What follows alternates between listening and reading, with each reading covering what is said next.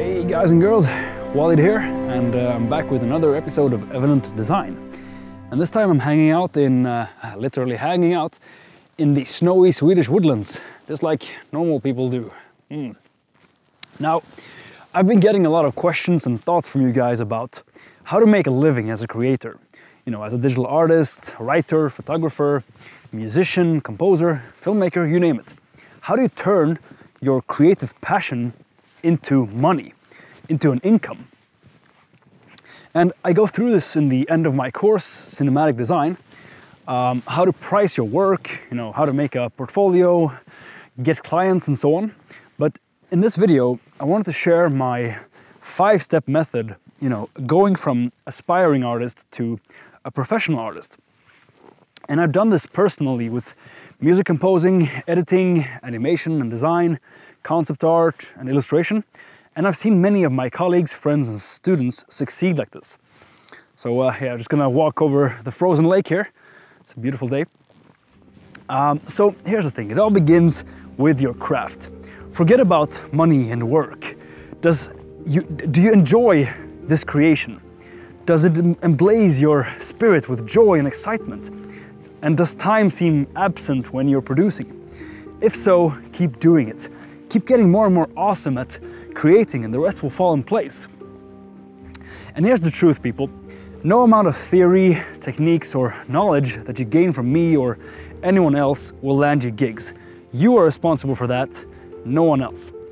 But what I can do is guide you the right way, so you can take the proper steps and spend the proper effort and time and aim your effort at what will land you gigs.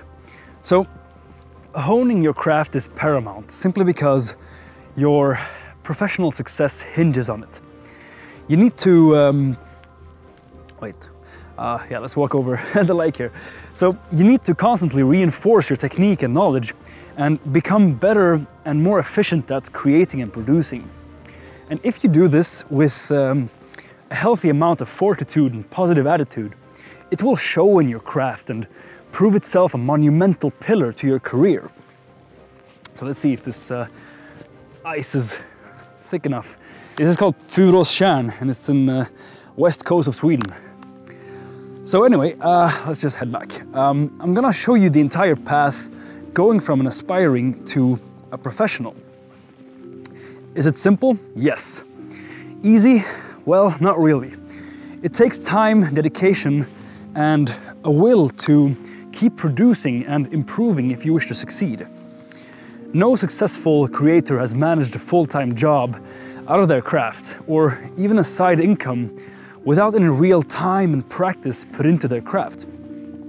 But here's the thing. If you know the path there, and if you know it in a simple and understandable way, the road will be much clearer and it will be easier to set goals for yourself. So now I'm just gonna enjoy my day here. I'm gonna sleep over here actually, all alone, because that's real fun. And then tomorrow I'm gonna make my way home and we're gonna talk about this in a deeper way. So I'll see you in a bit. Yo, we're back home. That was a quite cool night, but you know, what doesn't kill you only makes you stronger. I'm kidding. Let's check out the 5 steps to turn your creative passion into a living.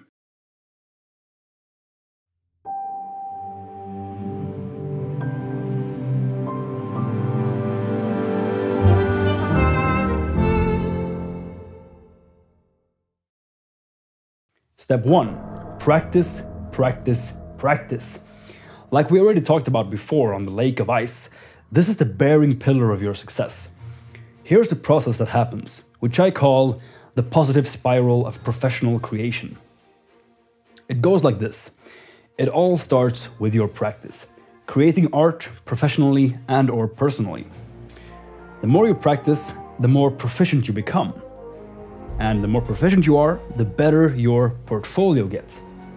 The better your portfolio is, the higher the chance you'll get noticed by potential clients and talent scouts willing to pay you for what you do. And this in turn reinforces your portfolio even further. Pretty straightforward. Practice, guys. Step 2. Put yourself out there and create a kick-ass portfolio. If you're awesome at what you create and no one sees your produce, getting a gig will be tricky. That's why putting your creations up wherever you can, Facebook groups, your profile page, Instagram, ArtStation, YouTube, DeviantArt, simply where potential clients see them, will be quintessential to attracting the attention you need for them to reach out about projects and commissions, and for you to grow your following. That's how you get gigs, guys. Step 3. Don't be afraid. Be ready to say yes. As an aspiring creative in the industry, you have to grab the opportunities as they present themselves to you. More than likely, you will be given requests to create art that you think you're not good enough for. Say yes anyway and become good enough. And chances are that you're better than them at painting, so you will be able to help them out. Learn the job after you accepted it. Obviously, it's good if you're somewhat familiar with the task before promising you'll deliver. The point is to keep pushing your boundaries and dare to say yes to new challenges. At any rate, clients will often ask you to do things that they've seen you do before, so whatever. Step 4. Build your social network. Artists are usually quite introverted due to the nature of our creativity. The amount of success you create for yourself, notice I said create, not wait for, is proportional to the amount of effort you put out. Just like an internal combustion engine inside your car or motorcycle. The more gas you put in, the more power you output. Now, this includes going outside your comfort zone and making new connections. Reach out to companies, indie developers, music labels who might need artworks. Talk to other artists and ask for advice. Be interested in others and the many different things in life, and you will find how this all will amass to prosperity in your art career. Step 5. Put real value on your creations. Your artworks are products. Take a manufacturer who creates a product. He puts money, time, and effort into his product. What's different about your art? Exactly, there is no difference. You spend years getting good at what you do and a lot of effort practicing. So, whether you only spend an hour on a piece of artwork or 2 weeks, you need to value your work as an actual product. It's not just that 1 hour of work, it's that 1 hour plus the years you've spent becoming this good. Many people think that artists are just having fun and asking them to create art for free is enough, thinking they'll be happy to do it just for the fun of it or for exposure. And there is of course a time and place to say yes to doing free work and collaborations, and we'll cover that very soon. For now, value your time, effort and creations, and put a real price on them and stick to your principles. Follow these 5 steps and you will surely start seeing requests coming in for artworks regularly, and eventually you'll forge connections that will stay with you as clients for a long time. In the beginning, step 1 and 2 are the most important as you improve as an artist and create an online profile of your work. This alone will take you very far, getting people to want to hire you and for you to start making an income as a freelance artist. The rest of Module 8 in my cinematic design course, we go through how to get clients, build a portfolio, living as a digital nomad, tips and tricks from professionals in the industry, and a bunch more. So if you haven't signed up for the waitlist, you can check it out in the description below. Alright girls and guys, that's it for me this time. Let me know what you'd like to see more of on this channel, and I'll do my best to accommodate you. I'll see you soon again. And as always, stay awesome.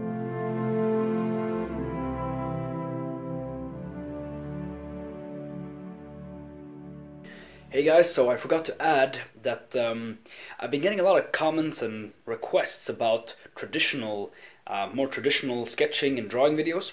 So yeah, I'd like to hear your thoughts on that. Let me know in the comments below, or if you'd like to have some more digital painting or whatever it is that you want to see more of on this channel.